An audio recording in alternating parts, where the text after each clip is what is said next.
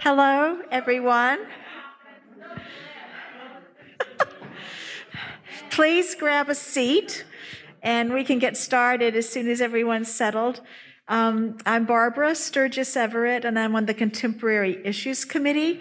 And I would like to welcome Darnell, our Director of Music, but also our speaker this morning. And Darnell, we are very excited about getting to hear you, and you can introduce the people you've brought with you. Thank you very much, Barbara. I'm very honored to be invited to speak on this occasion. It's my first time speaking publicly in this way, and I'm very happy that it's happened at my home church of First Congregational. So thank you to the committee. Thank you to Senior Pastor Still, Reverend Livingston, and to all of you who have stayed after the service on this wintry day, even in the midst of COVID. I won't be before you very long. I want to honor and thank my friend and brother, Ken Nixon, for being among us. He's celebrating what I call a birthday soon, on the anniversary of his exoneration, which will be February the 18th. And he's going to talk with us today and help you answer some of the questions that are far beyond my ability. He also traveled to Africa on mission within this calendar year. Amazing, yes. He's an international traveler already, and he is a national speaker on issues of injustice and exoneration. He's also a university student. All this in 1 year. Yes. So I'm very honored that he is with us on today. I tried to prepare a program that would try to encapsulate my work in terms of the doctoral studies at Pacific School of Religion, which I have 47 days to hand in my doctoral capstone. And then I'll defend on April the 14th. These dates are etched, and be hopefully graduating in May. And all of this is part of my doctoral work. Most of it will be in the form of media. So I have prepared some media for you on today.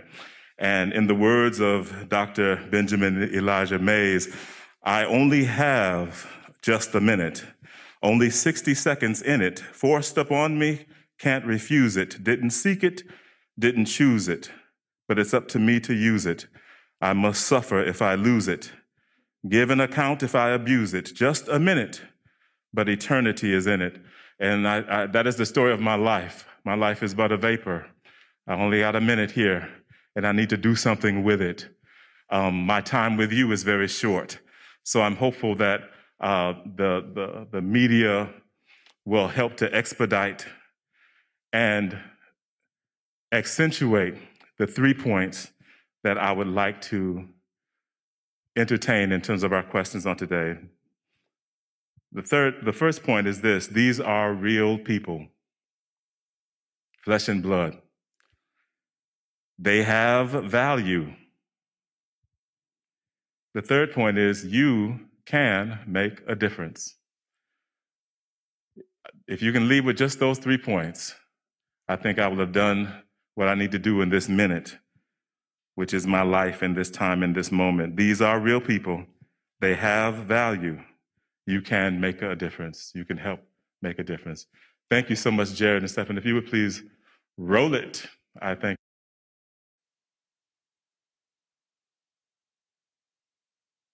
Hello, I am Darnell Ishmael, and I would like to introduce you to the work of Notes from the Village.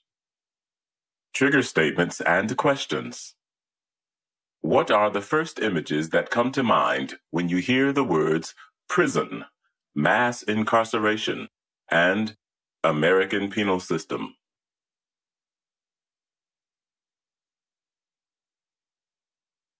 Have you ever known someone who was in prison?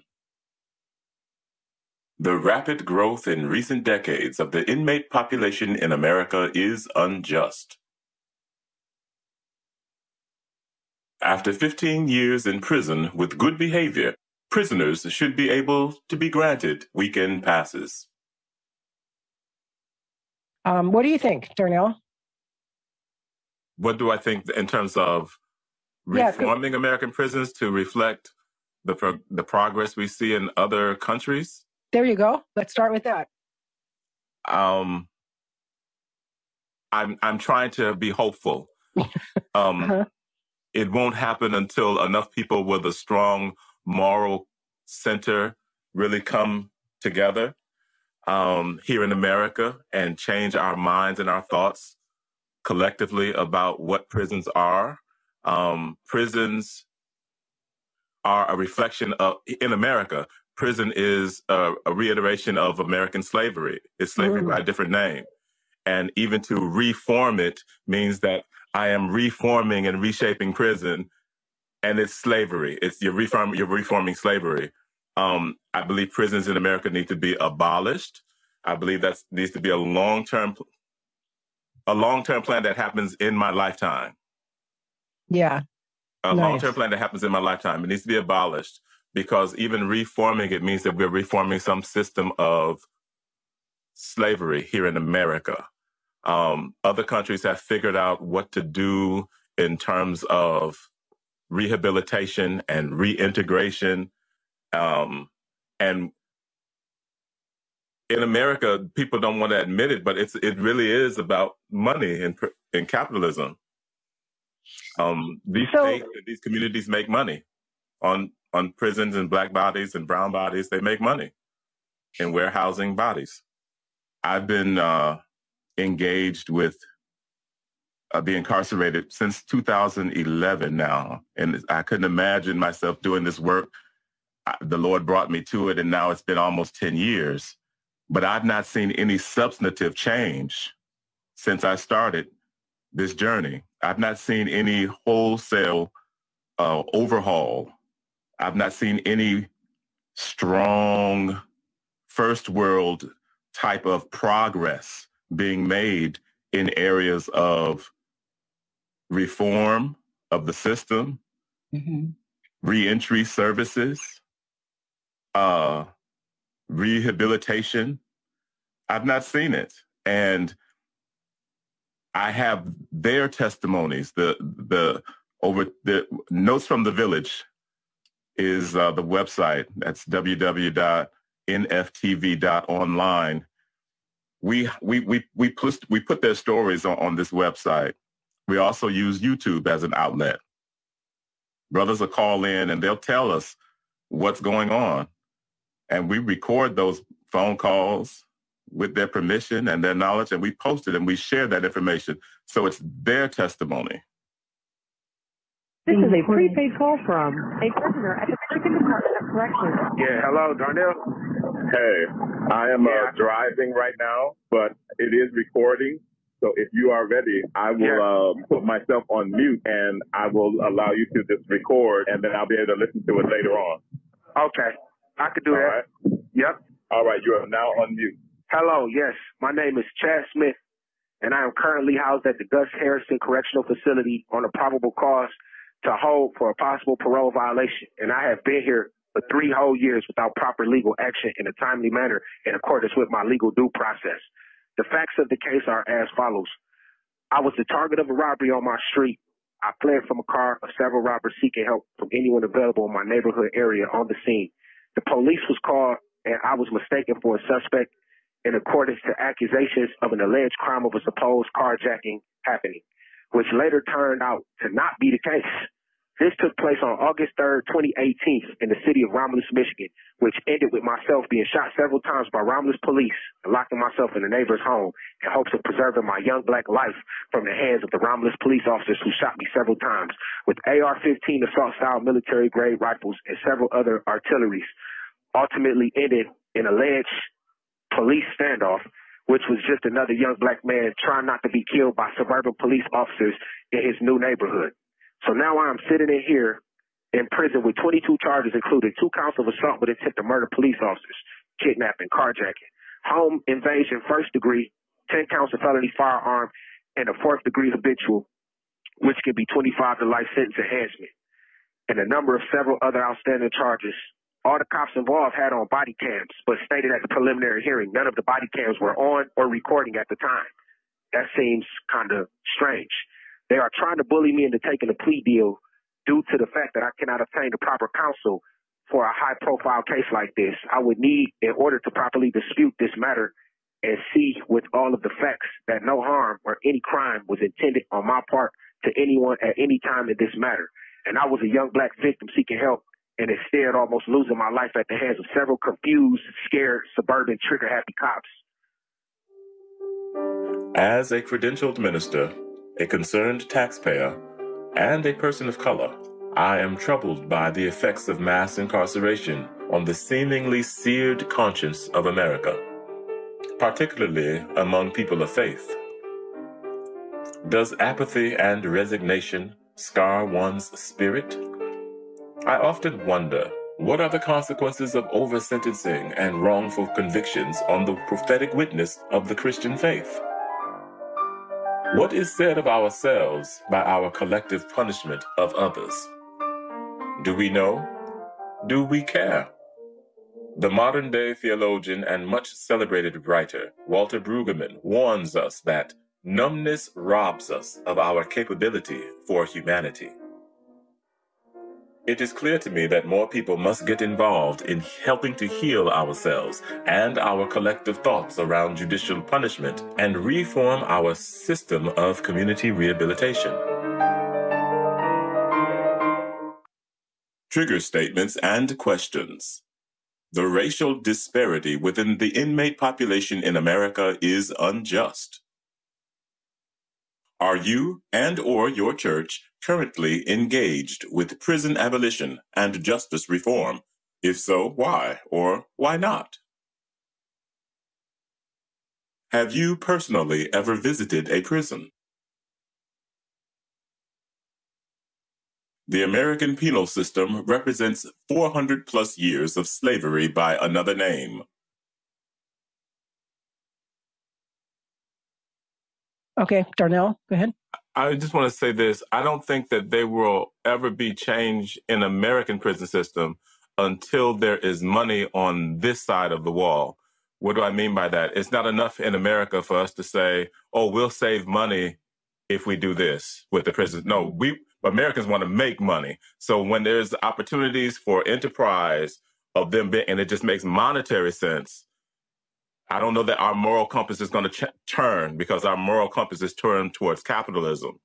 So Right. I think I just want to establish that as my own thought process. There's a profession called actuarial science, and they got people who are employed to run the statistics and find out how much are these bodies costing, how much do we make if we let this one go, how much do we make if we retain this percentage of those who would be paroled, et cetera.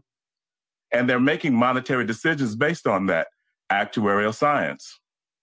To Amber's point about being rotten to the core, when I was living in San Francisco, there was this restaurant downtown that made the sourdough bread, and they've been making it that way for hundreds of years because they use the mother yeast from way back when, and they save it. You've heard, if you've heard the legend of that.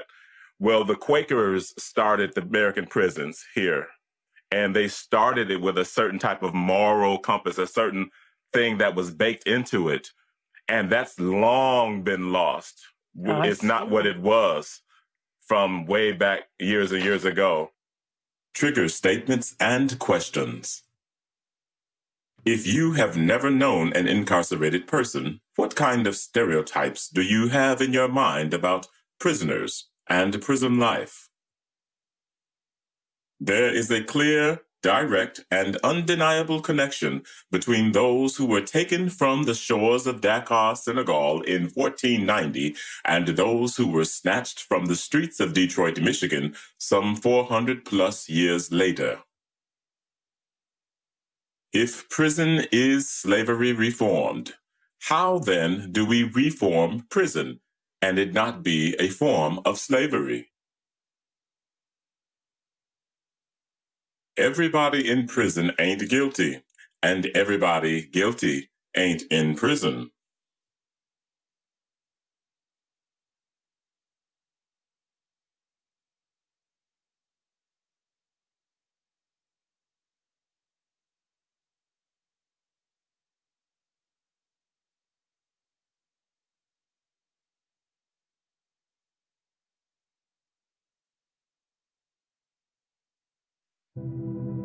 Notes from the Village is an organization that filled the void within the prison system in Michigan. There's nobody that's, even if it's something simple, it's basic as passing along information. The information that you were giving us, even on the most basic of levels, tax information about stimulus checks, we weren't getting that.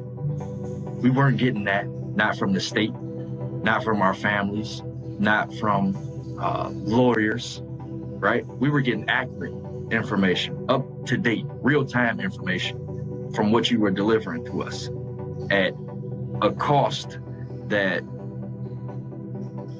you were able to cover out of your own pocket.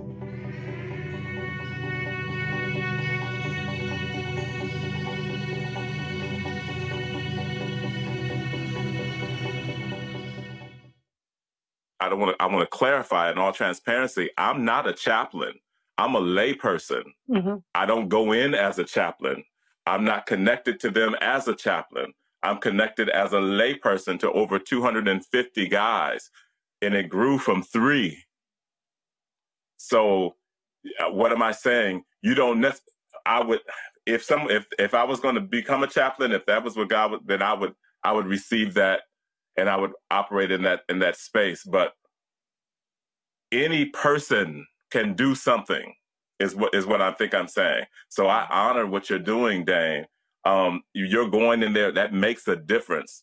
And in any kind of way that anyone in this faith space can show up in the life of an imprisoned person or an imprisoned population, even without the 6-figure budget and all the staffing and all the pamphlets and handout, without all of that, you will make a difference in the life of someone. Trigger statements and questions. After 20 years in prison with good behavior, at least 75% of lifers should be able to earn an early parole. What is the adjusted value of a human being before, during, or after incarceration?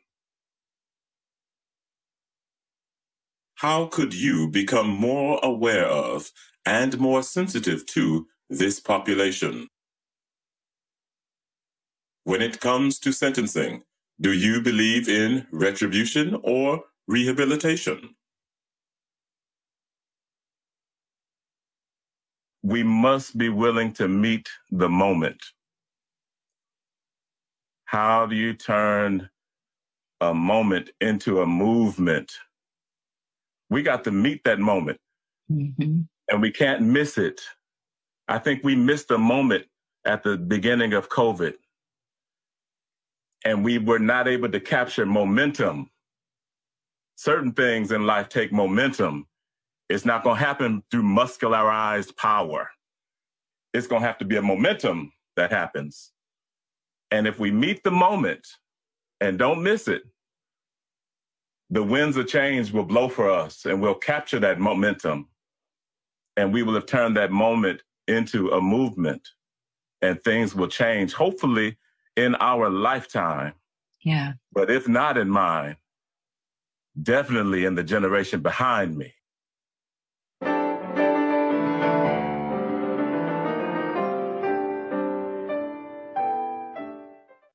Thank you for watching this video presentation.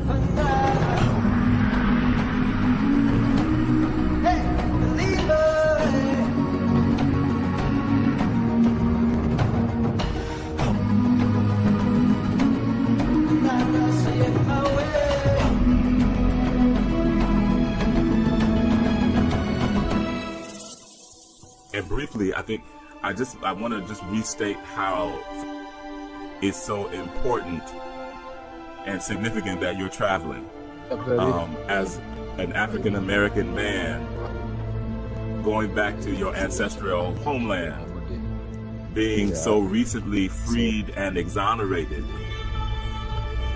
from what is basically reflective of 400 plus years of an American slave system. It's not lost on me the significance of you making this journey back home.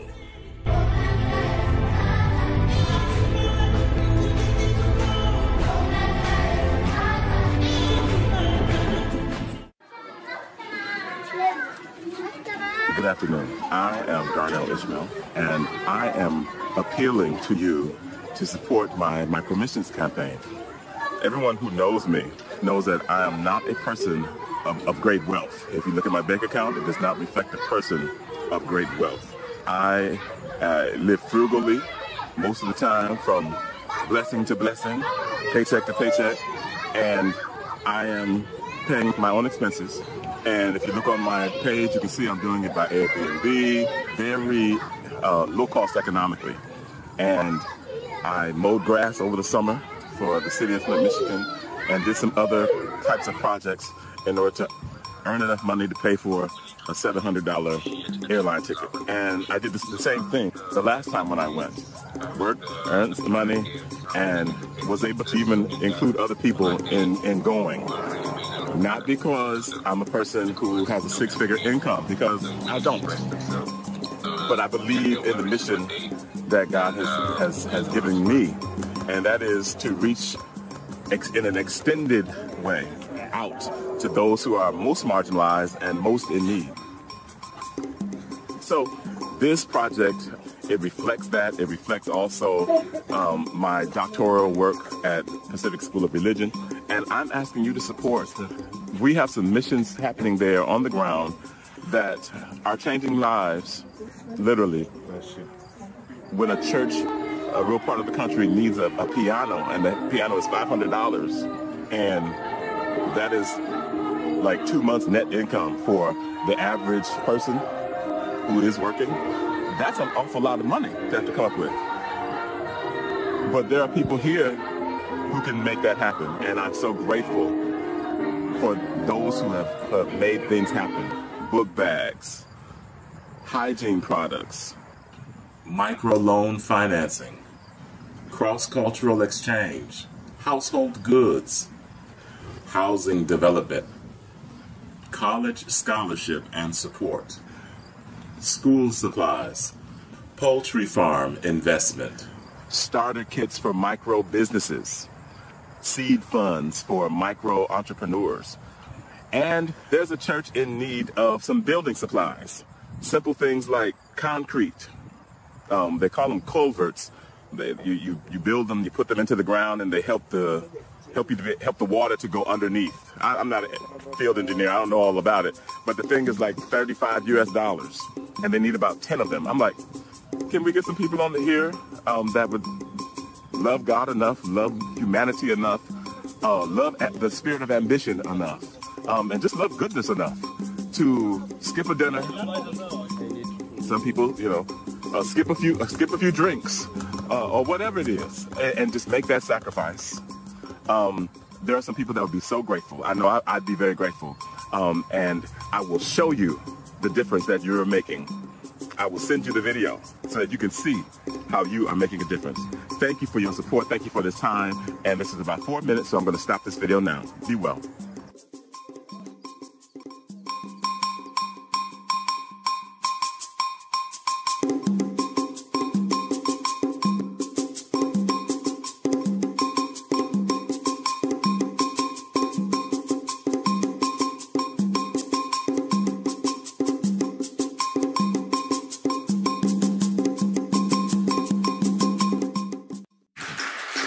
I want to thank you all for your patience and your attentiveness to this videos here.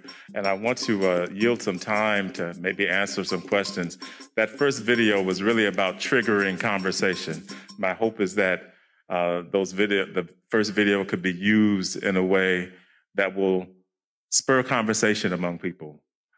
So hopefully maybe you may have circled one of those questions, I don't know, The second video was really to show you just a glimpse of what you have already been a part of as a church. I came to Pastor Bob some months ago, and I told him about this church over in Bungoma, Kenya, who literally, very literally, they worship in a sheet metal building. And out in the country, Ken was there, he saw this. And I saw, well, the pastor said that they needed to do some renovations. And I was like, Lord, I ain't got no money. But but I told him, I'll take the petition to God, I'll take the petition to the people. And I'm thankful that this church is one of the very few who did respond. And there's a much longer video that really gives a fuller report, and you can see what just a couple $1,000s, literally a couple $1,000s, has moved the needle for an entire community. I mean, literally have moved tons of rock and sand and cement for this church that you saw worshiping there.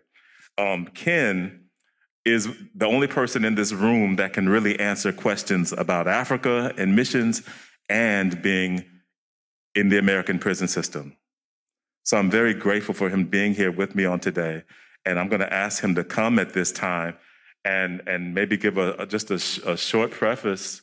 And if we have any questions, maybe 10 to 15 minutes for questions. And he's going to answer most of them. So.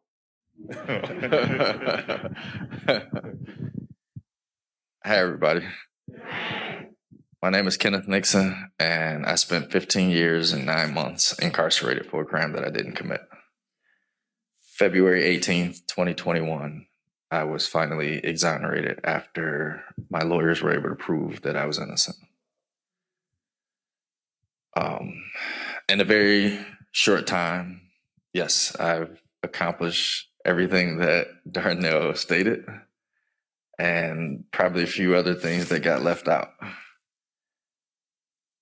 When I came home, there was, I guess you can just say, sheer will and determination to help assist those that I'd left behind. And in doing so, I took from my own experience and I tried to address the needs of what I experienced, both inside and outside of prison. There was a part of that first video that really made me emotional. And a big part of what people don't understand is even after release, there's still no help. And what I mean by that is, I'll use the most recent exoneration as a perfect example. There was a guy released from prison after serving 16 years just last Friday, not 2 days ago, last Friday. And yeah, big celebration. Everybody was happy. This guy gets out of prison. It made the news. He didn't do it. We know he didn't do it. There was a mistake made. He's free now. End of story, goes on, rides off into the sunset, right? The reality is that guy went to his sister's basement and he's sleeping on a box spring with no mattress, no underwear, no t-shirts, no toothpaste. The clothes he came home with was the only thing that he owned when he walked out of that prison. To make matters worse, my group of exonerees, we've started a tradition of when we find out that someone is being released, we go to the prison to receive that person. Because the MDOC has sent him 7 hours away from Detroit. He was being released on a Friday. Wednesday and Thursday, we were having blizzard. Everybody around us advised us not to get on that freeway. The compromise, because MDOC was refusing to move him closer to home to be released, The compromise was to put him up into a hotel at the MDOC's expense across the Upper Peninsula Bridge until the weather and the roads cleared up. We refused. He was a very close friend to, or he is, my apologies, to one of our other exonerees. So I get the phone call that this guy's being released, and our advisors, I guess you can say, are advising us not to get on the road. My immediate response was, I don't care what they say. He's not going to a hotel. Eventually it worked out. It works out. The guy gets home and he comes home to nothing. Absolutely nothing. And I don't mean that in small letters, nothing. I mean that in all big letters. He came home to nothing. His family didn't have anything to offer him besides a place to stay. The people around him had nothing to offer him. But we, as exonerees, knowing where he is, knowing where he just come from, we came together. We came together quickly because we understood the plight that he was stepping into. Nobody gets it because incarceration, criminal justice reform is one of those things where it's ignored until it touches somebody close to you. You look away from it because it's not necessary or it's unimportant to what you feel to be important. But the reality is there's flaws within the system, huge gaping flaws. Things get missed, people get overlooked, tragedies happen. But the difference between criminal justice reform and most other industries is the decisions being made actually affect people. If a cop does something bad, somebody gets hurt. If that cop intentionally makes a bad decision, somebody goes to prison. The other end of that is that without the most recent efforts to bring awareness to criminal justice reform, there are still tons of people in this country that wouldn't even know this was happening. There's not a week that goes by that you don't see a headline where an innocent person is being released. That is a statistic. That is a fact. Sometimes it happens multiple times in the same week. The numbers on a yearly basis have increased for the last 5 to 6 years straight. We are now upwards of 150 people being released every year that have been wrongfully convicted. The years that people spend in prison for crimes that they didn't commit range anywhere from a few months to multiple decades in prison. It sounds like not a big deal. But I did something recently that had a bigger effect than I realized. Instead of saying, I spent 15 years and 9 months in prison with the advice of a very wise person, we chose to flip it. So instead of my shirt saying 15 years and 9 months, it now says 5,607 days. 5,607 days is how much time I spent in prison. Now, mind you, I'm on the lower end of people within my organization. We've got a guy that did 43 years in prison. I don't even know how to calculate that many days. If he put that on the back of his shirt, I'd sit there like a moron just staring at him, trying to do the math in my head. Because I don't know, like, how many days is that, right? Naturally, you're going to look for a calculator or a phone to try to figure that out. I mean, I don't know anybody can do it that fast in their head, but the shock value is the aim. The purpose is to get you to think about that for a second. There's only 365 days in the year, and he spent 43 years. I just saw him yesterday. That's what made me use him as an example. I saw him yesterday, and he looked at me like, hey, what's up, buddy? Yeah, big difference on this side, right? But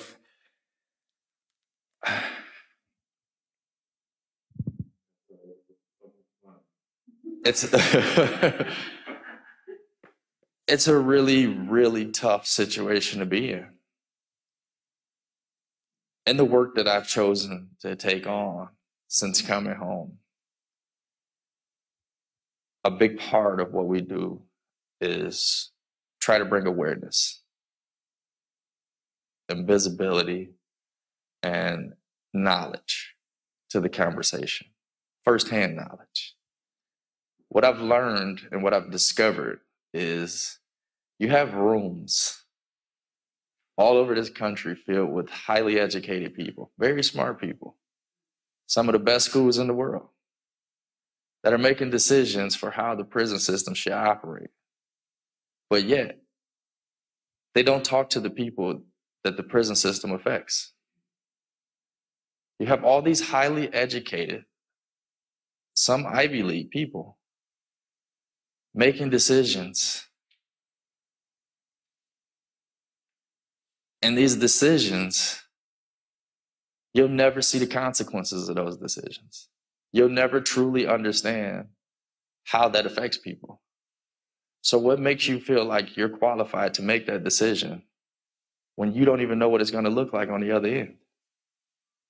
Who are you to say what the prison system should look like or how it should operate when you'll never actually see it? How can you know that that's the right decision when you'll never actually see it? Most people making these choices have never stepped foot inside of a prison, ever. And it's funny because I know it to be true, where you've got people advising the MDOC on their decision making that have literally never stepped foot inside of a facility. They came straight out of college, put on a suit, and went straight to the top of an organization that they know nothing about. But they make these decisions, right?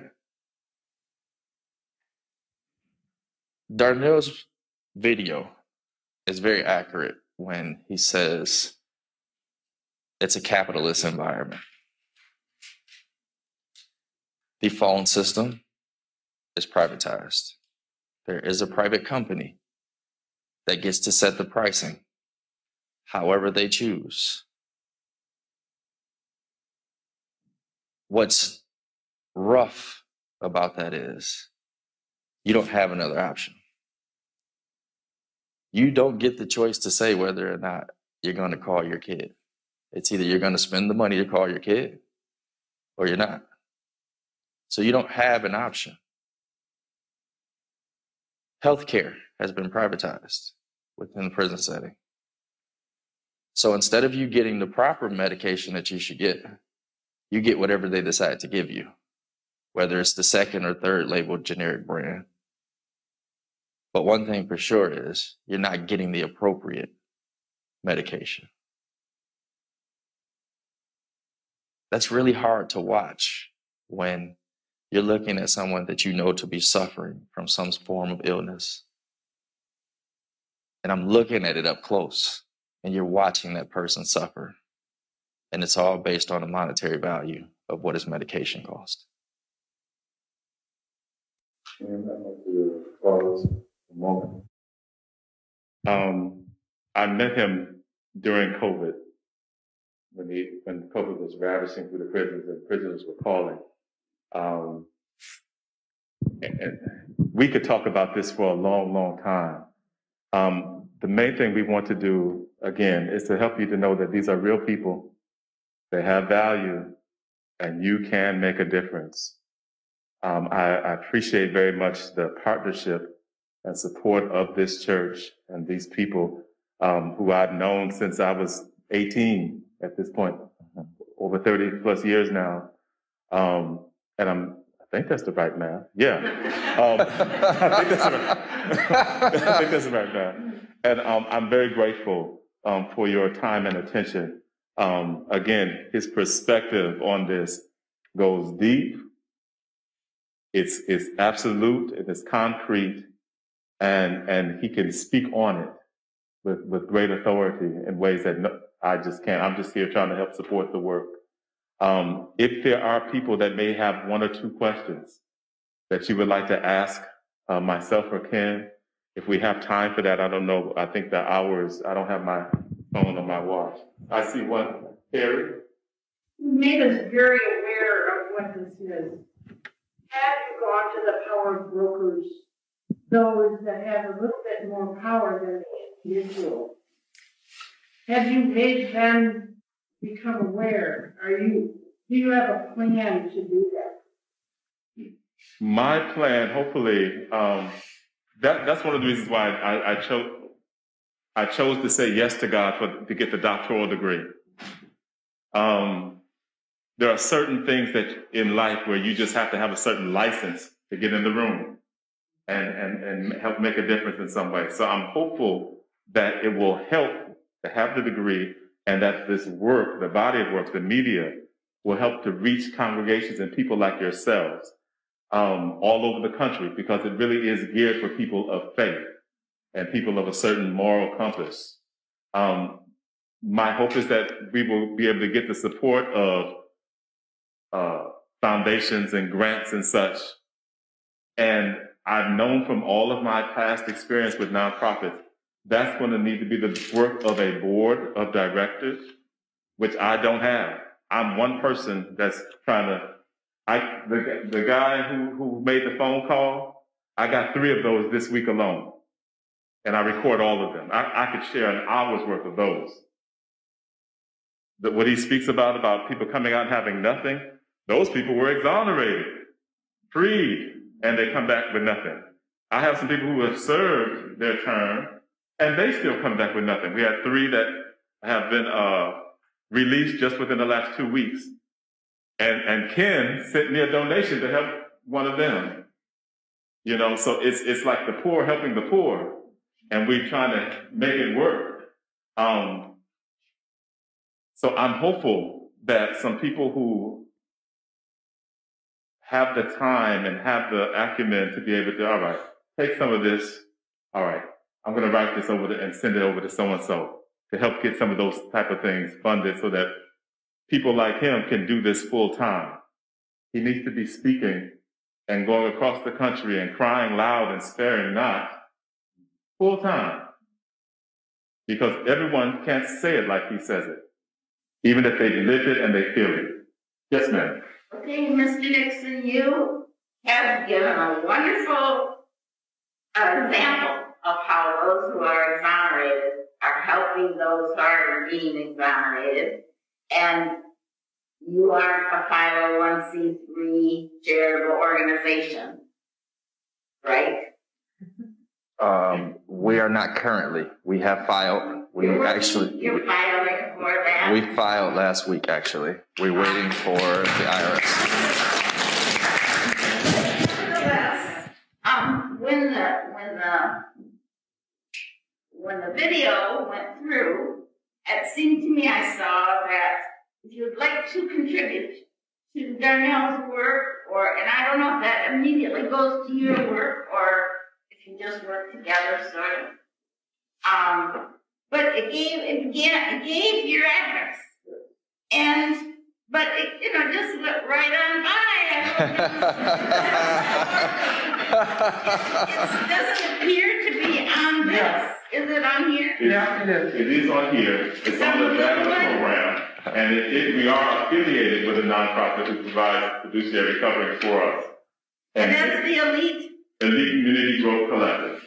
So I could send a donation to Elite Community Growth Collective at 414 West Ridgeway Avenue, Flint, Michigan. Yes, ma'am. And however it's directed in the memo, if it needs to go to this organization or to some, we work very closely together in that way. So yes. Okay, and Mr. Nixon, what is the name of your organization that you are making a 501c?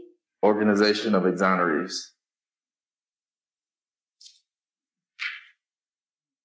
Do you know of any other state that's doing this? I mean, you're doing it kind of Michigan. In fact, I don't know what MDOC stands for. Michigan Department of Corrections.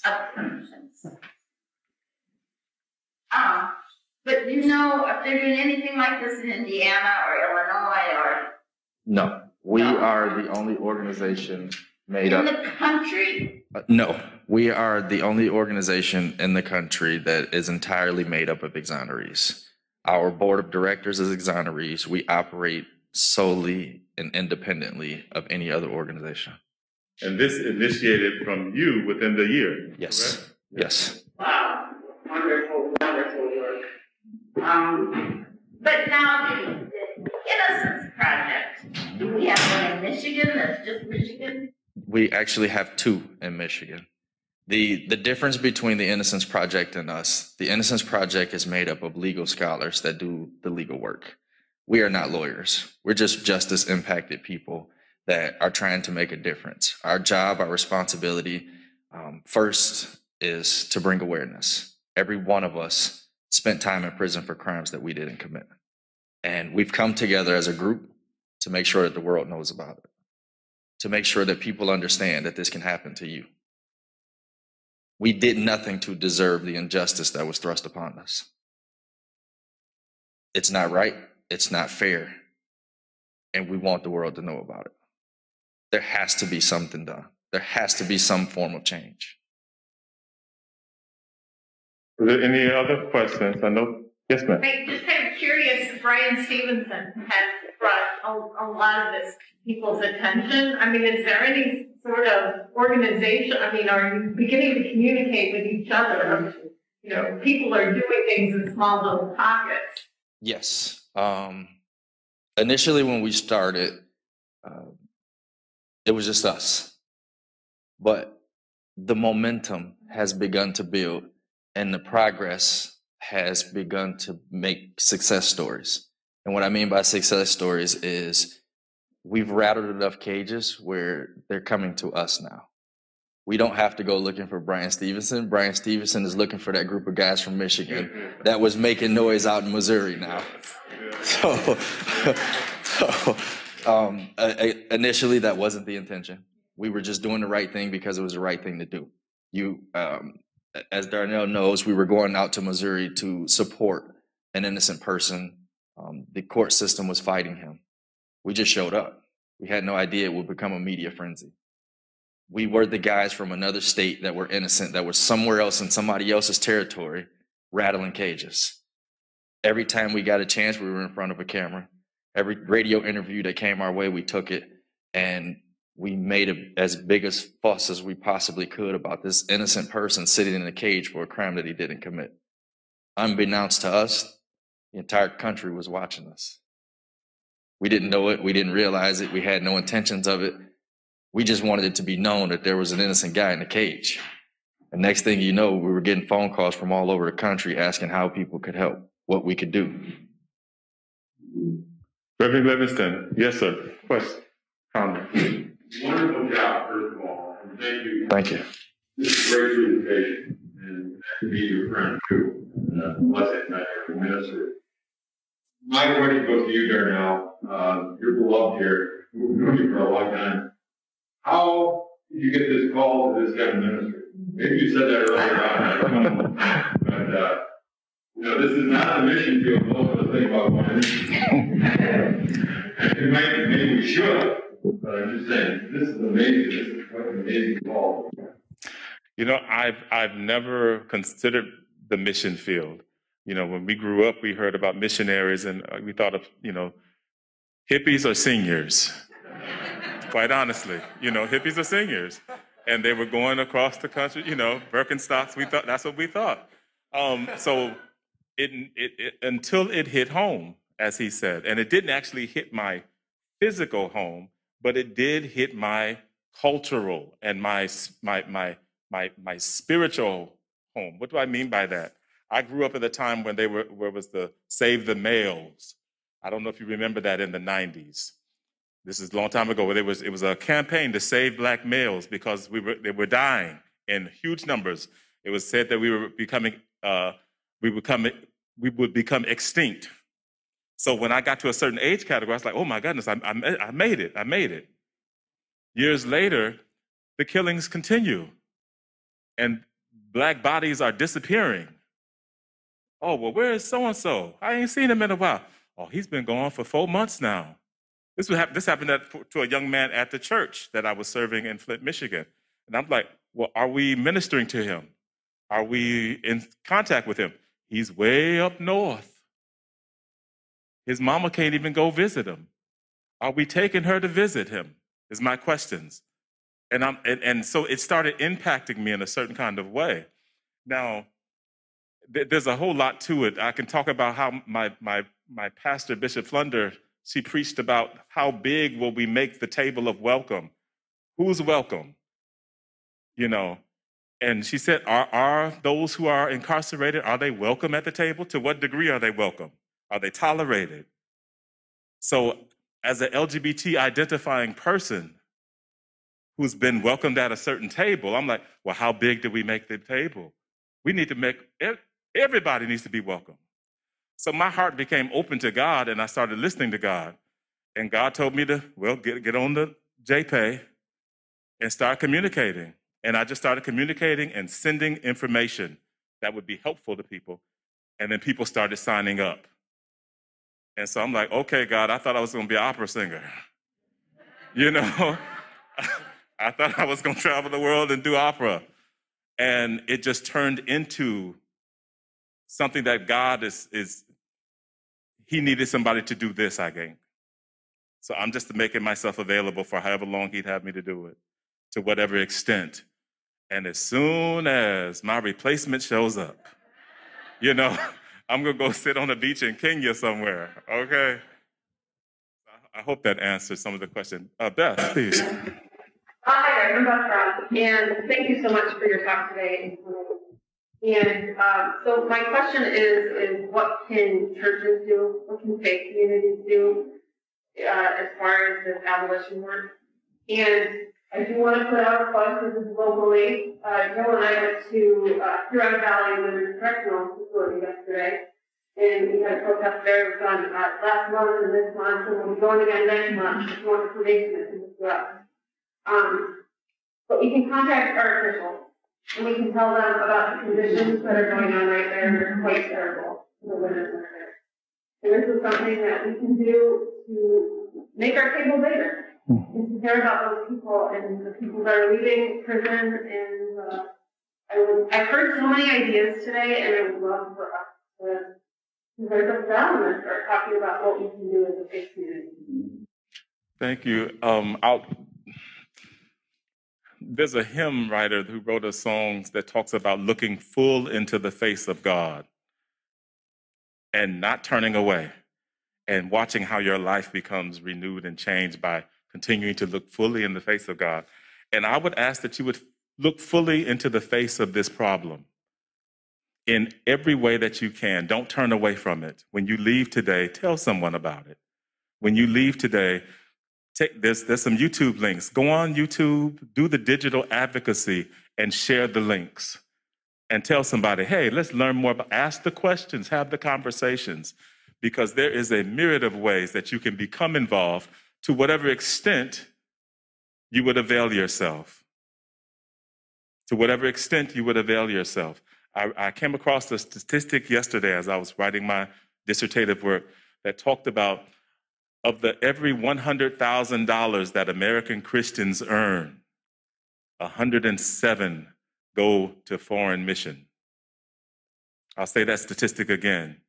Of every $100,000 an American Christian earns, roughly $107 goes to foreign missions.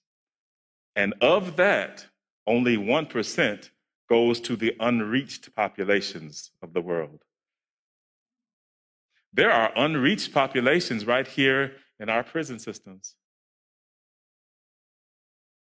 What can we do to help support that reach? So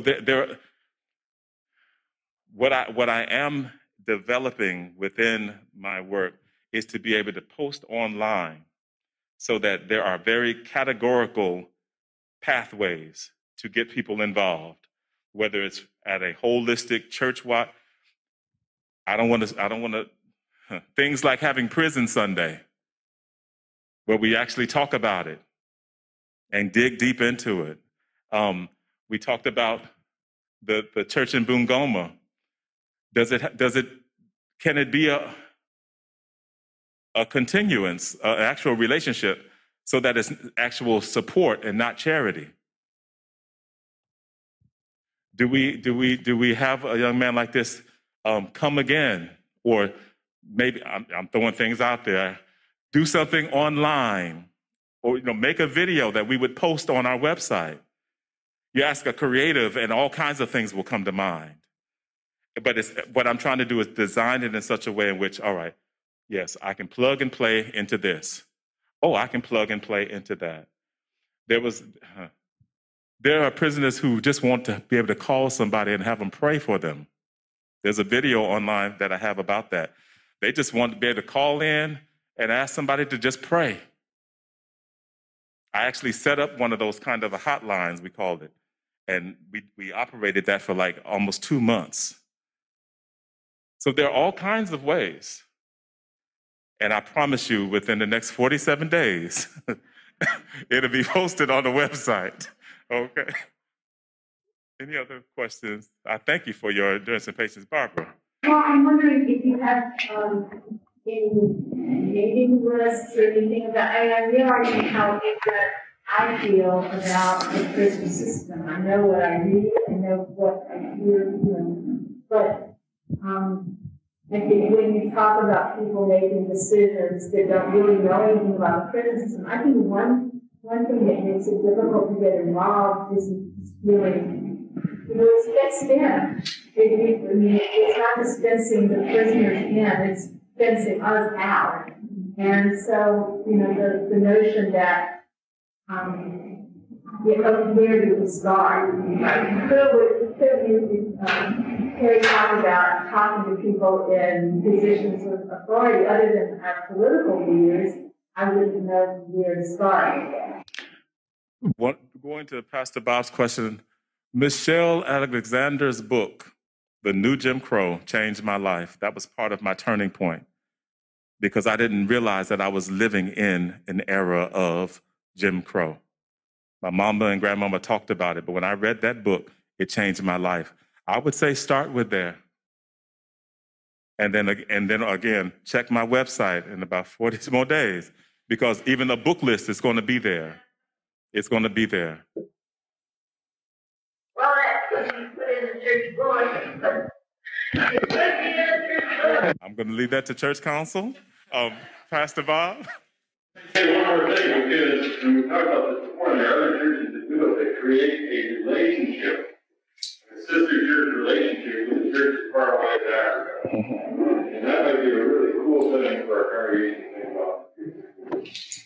Is having such a relationship or other kinds of relationships. But I think you're working now in Africa, and it's something that this church might consider. Well, and I would love to know each time another person is exonerated. I can't believe people are exonerated every week, and I never hear about it at all. I'm not a television watcher, maybe there's something that goes on there. Well, I would love to know, even in our church, if you know, that the citizen just reported to us that more people or whatever from such and such a prison have been exonerated. And we'd like to send a little donation to help them get a mattress for their sister's bed, for goodness sake, to do that. Well, once we officially become 501c3 status, we have stepped into that space. We have stepped into that space as a group because we understand it. But a statement you just made, I want to make sure that I highlight just how much people don't know about what's happening. And the point that I want to make there is the Innocence Project has been keeping statistics on exoneration since 1989. Michigan has ranked in the top 5 for number of exonerations since 1989. We have had the highest number in the top 5 statistics slot of all the states. We have consistently exonerated more innocent people than almost all the other states. That also can be consistently in prison. Exactly. This is a fact. To answer the question that was asked a few minutes ago, what can you do? The Innocence Project website is a very good place to start. You don't have to just sit on the sidelines. You can volunteer for the Innocence Project. You can donate to the Innocence Project. You can get involved with some of the programs that they have going on. They have tons of educational material on their websites. They do tons of webinars about what's going on in the innocence community. They every year there's an innocence conference that people can participate in and learn and educate themselves. We have 2 innocence projects in Michigan that you can volunteer for. And when I say volunteer, it can be something as simple as making copies. You can go in on Friday and donate an hour of your time making copies. You can go in on a Tuesday after work and donate your time, stamping papers or whatever the situation may be. But there are opportunities to get involved. And for those that are interested, the Innocence Project would be a perfect place to start. We thank you again so very much for your time and your attention. Thank you. And we thank you very much for taking your time to come, and are so grateful that you're on the outside and able to spread what you know and share what you know and help us all. So thank you very much. And I can tell from the wonderful interest today that we're going to be pursuing more chances to interact and learn more. So thank you very, very much. Thank you, everyone.